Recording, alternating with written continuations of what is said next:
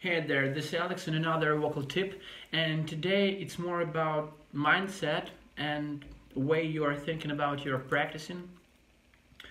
And the big problem is when you are thinking and judging your sound when you're practicing scales and not actually singing but more vocalizing.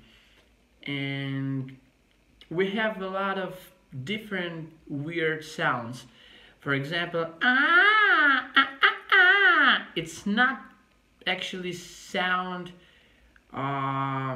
you will sing with.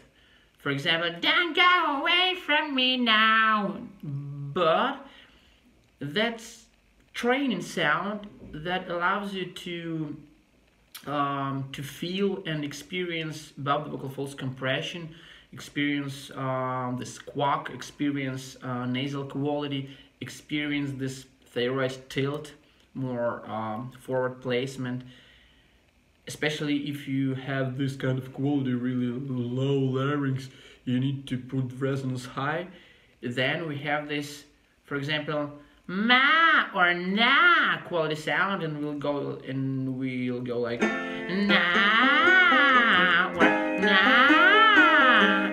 Then we will adjust this and calibrate into na, then na, then na, then na, and you have this singing sound na. So don't go away from me now. It's not like don't go away from me now. So think in this direction. From one side you have training sounds.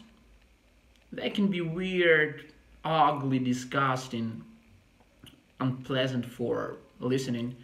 And you have actually singing sounds.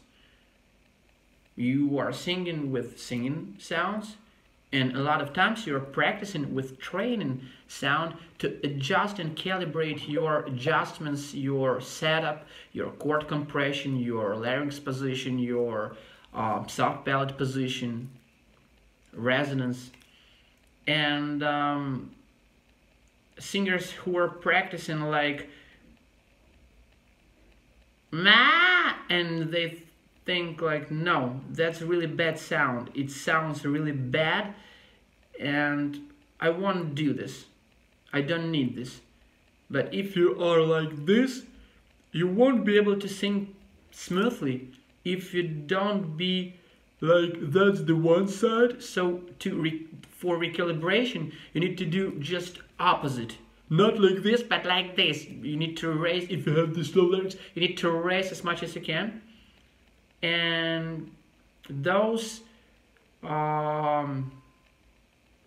most of the time they have limited range, limited abilities, limited compression, and they say like, I don't have this type of voice for like belting, for singing high notes with grit, blah blah blah blah. And that's because they are judging their training sounds and thinking that that sound is like singing sound.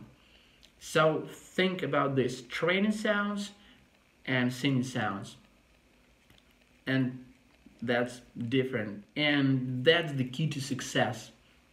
I hope this really helps, because it's not about technique but it's more about mindset. It's all about mindset, and it's really important. And I saw this a lot. I experienced this with a lot of students. So that's the stuff. I hope this helps. God bless. See you, my friends, next time. Bye bye.